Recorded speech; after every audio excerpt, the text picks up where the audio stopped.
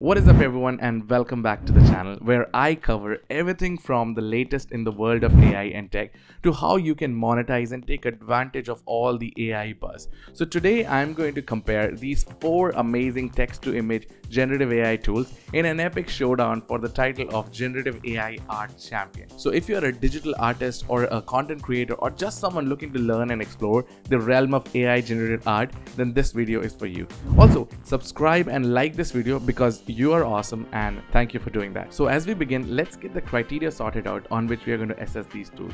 We're going to look at 5 specific categories and see how each of these tools do in each of these categories. So let the battles begin. Alright, so the first category is AI generated image and quality. So this is all about how each of these tools can take text prompts to generate the best quality image. We will try to keep the same prompt across each of these tools. Alright, so here we are in Leonardo.ai, and I'm running this prompt looking for a scenic country landscape with this charming small house in the center. And you can see that Leonardo has brought up some amazing images. All of them are bright and colorful, and all of them actually look really good. Now let's take the same prompt and run these in Dream Studio, and these are the images that have been produced through Dream Studio, and you can see that they're slightly different but yet colorful and look really good and something that I can actually use. And when I run the same prompt on Midjourney, the artistic direction that it has taken is so different. Each of these images looks so different, more cartoonish, more anime-ish, but they're all really good. So again, really good representation of what I'm really looking for. And now we'll take the same prompt and run it in the Adobe Photoshop beta and see what it generates. Now Photoshop's really generated a photo and not really an artwork, and when it comes to the prompt itself and what we were looking for, it has generated what we want. But again, comparing to what we just used with respect to the other tools, this response and the result is really underwhelming. Now let's go try some other prompts here. We're going to generate an illustration of Einstein with Leonardo, and you can see that these images look really similar. The color palettes are same really, and again there's some text that it is bringing in, but the result looked pretty cool in terms of the attempt that we have. Let's do the same thing in Dream Studio, and Dream Studio, at least we have different images and the palette looks slightly different. Again, the results are not really bad. The direction Dream Studio has taken is pretty different. Now we'll run the same thing with Photoshop, and let's see what the results look like.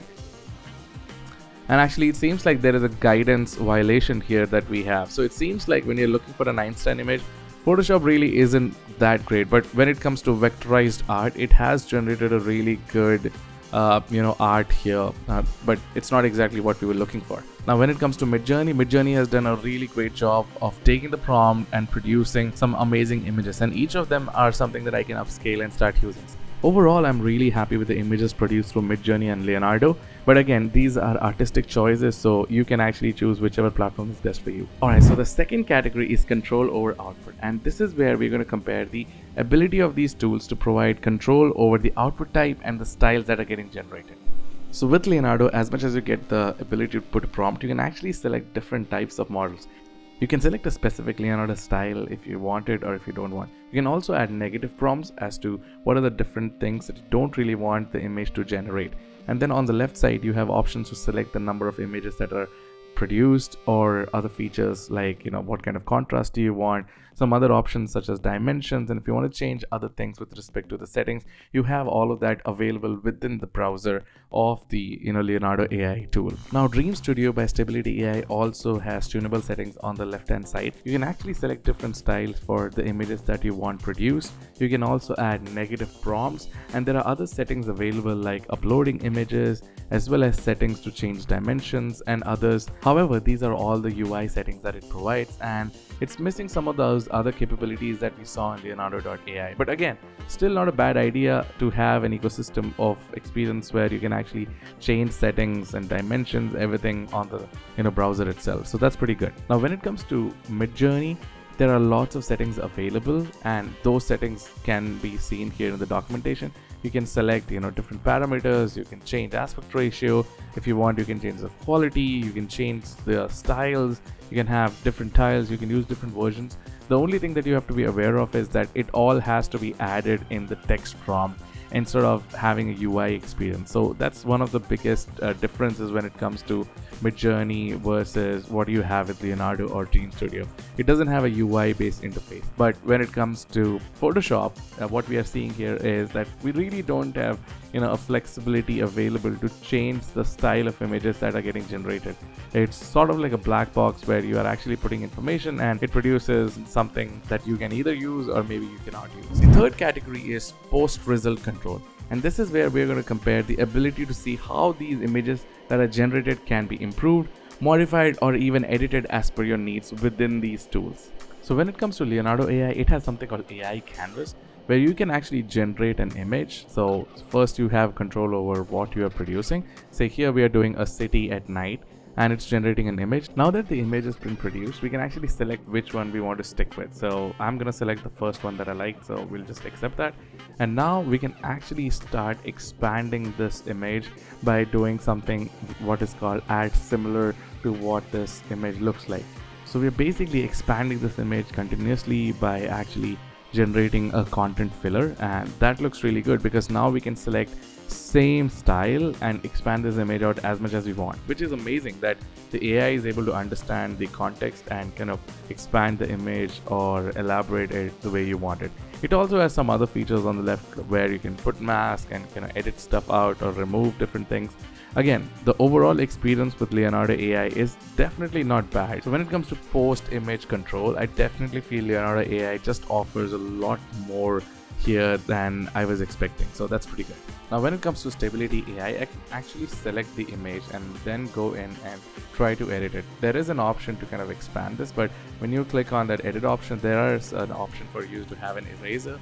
With this eraser, you can actually separate or remove things that you really don't want from an image. But from what I've seen so far, the post-editing settings in Stability.ai are not really good enough at this point. I mean, you cannot really do other things that I could do in Leonardo at this point. So definitely a little underwhelming, but it is what it is for now. Now with Midjourney, once an image has been produced, there are certain options that have been now available through Midjourney's 5.2 update, where you can actually zoom out an actual image to 2x. You can also expand it to 1.5x, and this is one of those images that we had initially produced and now we actually zoomed it out to 2x, and it actually retained the content experience that we were looking for. So that's really good that you can actually expand the image out 2x. Now in my opinion, the star and the winner of this round is Photoshop, and it was going to be. What we have done here is taken the image that we produced in Midjourney and brought it into Photoshop, and now what I'm doing here is actually context aware fill, where AI is actually using the central image and then taking that context and expanding that image out to the dimensions that we have set. What you see here is an amazing image produced by this expansion, this context awareness, and then you also get different variations that you can actually pick and choose from. Now you can see the clouds that have been produced. Now I'm expanding it down to the bottom of that image with more flowers. Again, this is fantastic. I would say a combination of Midjourney and Photoshop is probably what I'm going to use. Look at that image, it's fantastic. I mean, not just the fact that you can do these variations, Photoshop also has innate capabilities to change the image, change the saturation levels, and to produce a better quality image by editing different things. You can actually paint in this, and again, all the ability of Photoshop, but now with the ability to actually generate context aware images. Now this is what I feel makes Photoshop way different from all these different solutions that we just looked at right now. The fourth category is cost, where we are really going to assess how much does it cost to actually use these tools. So Leonardo has a free option, but then again you have pricing ranging from $10 to $48, giving you different tiers to produce images as well as the flexibility that you need as per your requirements. While Stability has a pay per image kind of model where you purchase credits and then each of these credits is actually going towards processing an image that you produce. Midjourney also has a free tier as well as basic plan, standard plan, and a pro plan, each ranging from $8 to $48 depending on what plan you take. Now, Photoshop is provided by Adobe, which is a well-established company. They have the entire Creative Cloud available, or you can pick up just Photoshop for $21. If you are a student or teacher, you can pick this entire Creative Cloud for about $20, which is pretty good. And the fifth category is user experience and platform, and this is where we are going to assess and see how easy it is to navigate and use these tools on a day-to-day basis. So the Leonardo.ai platform is available through browser. All you need is access to internet. Go in, punch in your prompt and play around with different models to get the images that you want, and it's super easy. When it comes to Dream Studio, it's exactly the same. You can access dreamstudio.ai and then put your prompt in, and it's accessible through the website, and it's simple. You don't have to download anything on your system. The platform is available on the browser itself. Now, Photoshop is available as a program that you will have to download on your system, either Windows, Mac or Linux, and it authenticates through the Creative Cloud. So Photoshop is not really available on the web browser. You really need this program to get everything to work properly. So if you're someone who likes to work offline, then probably Photoshop would really work well for you. Now, Midjourney has taken a different direction, where to access the models, all you have is Discord, and all you need to do is go to Discord and then type in /imagine, enter your prompt, and the images will be produced as you want. Alright everybody, so that's a wrap for today's comparison. I hope this video helps you in making an informed decision on what's really best for you. Remember that the best tool is the one that suits your needs and helps you express your creativity. And if you've liked this video, don't forget to like, share, and subscribe for more content like this. Until I see you again, stay true, stay consistent.